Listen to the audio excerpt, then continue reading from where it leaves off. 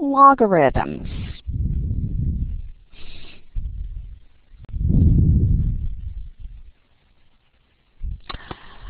A common logarithm is a number that you have to raise 10 to that power to get whatever you're taking the logarithm of.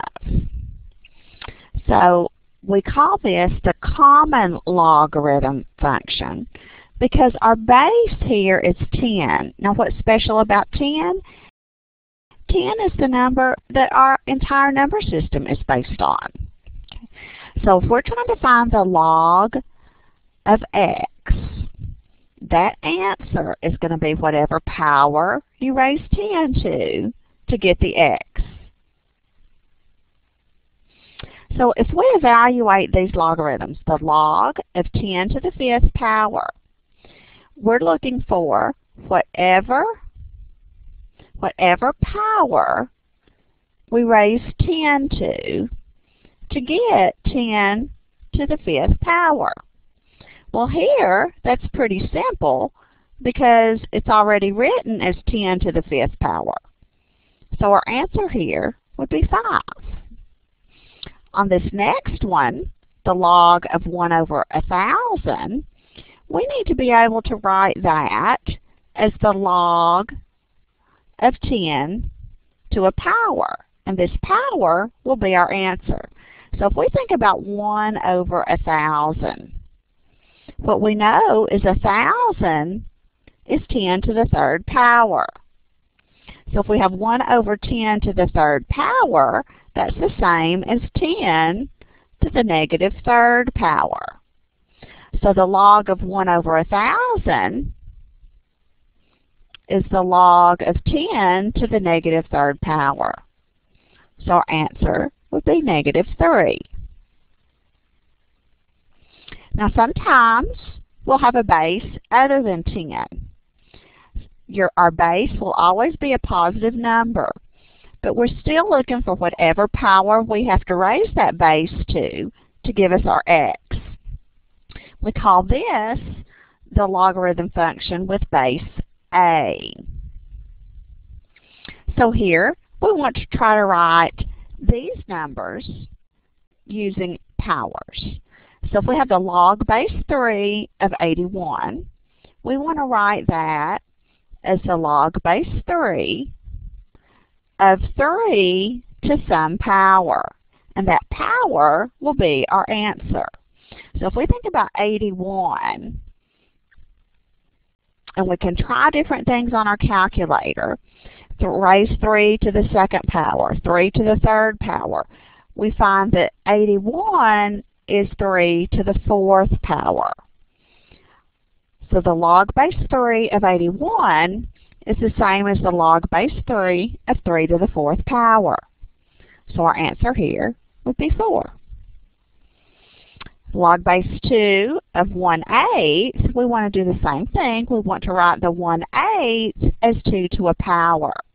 What I know about 8 is 2 cubed.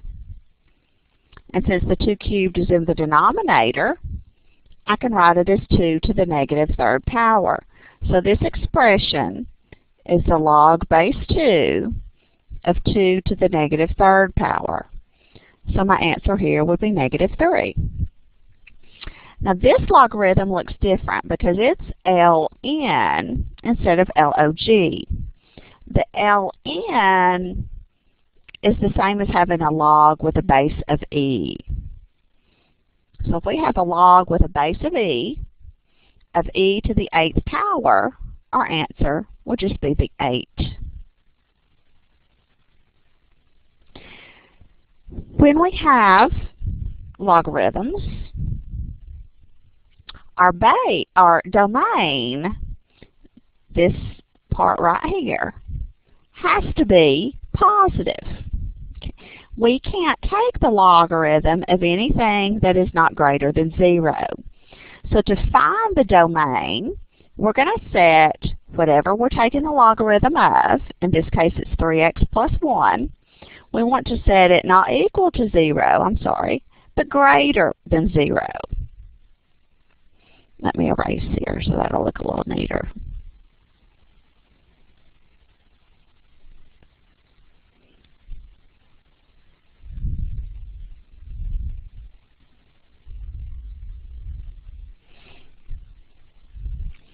Three x plus 1 is greater than 0. So I solve that. I'll subtract the 1 from both sides and divide by 3. So x has to be greater than negative 1/3. In interval notation, it would start at negative 1/3 and go up to infinity. Now here, this expression looks very similar to what we were just looking at. Our base here is the same as the base here. So to find that logarithm, these bases would cancel out, and our answer would just be 8